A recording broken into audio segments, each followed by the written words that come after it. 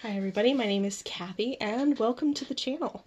I am actually posting my very first video for the channel, which is just an introduction, who I am, what I'm doing, and what this channel is primarily going to be used for. I am a stay-at-home mom to 3 children, and this year we are doing distance learning through our district. Yay, it sounds like fun, right? If you're like me, you're kind of overwhelmed.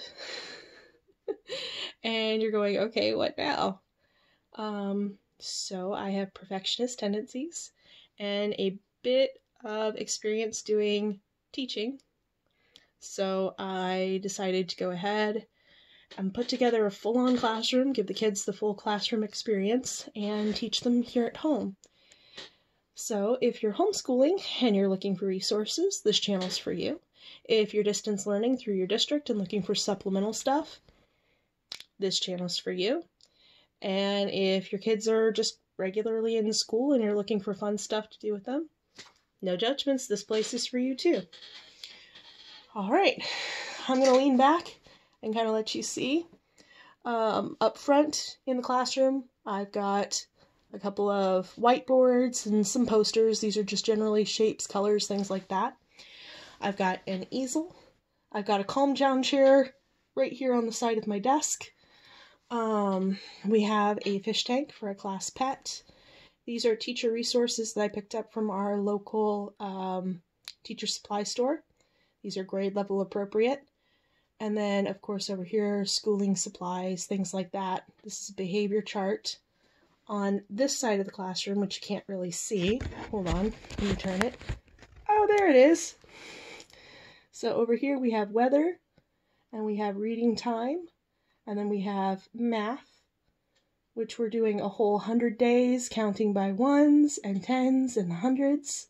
And then, of course, we have science with different life cycles and biology-related events. As you go out this door, we go into the main area of my basement, where I have taken our playroom and I am reorganizing it into centers.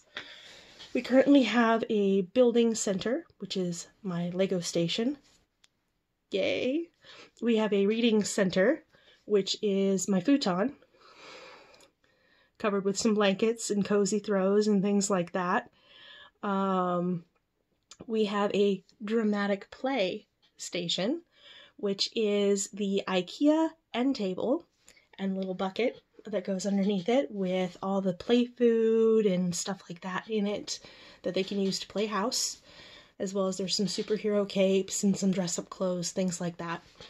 For creative play, we have, you know, those little tunnels with the tents that the kids like to go through, and some other just random kinds of fun, creative things that they can do that get their bodies physically moving. We have a technology station, which is the computer. Yay!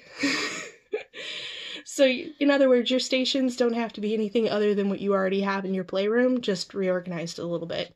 If you even choose to do stations at all. You don't have to. That's just what I'm doing because it creates more of a in-school feel for the kids, and my kids do really well with routine and sticking with what they know. Whew. That being said, here goes our first set of videos. Wish me luck.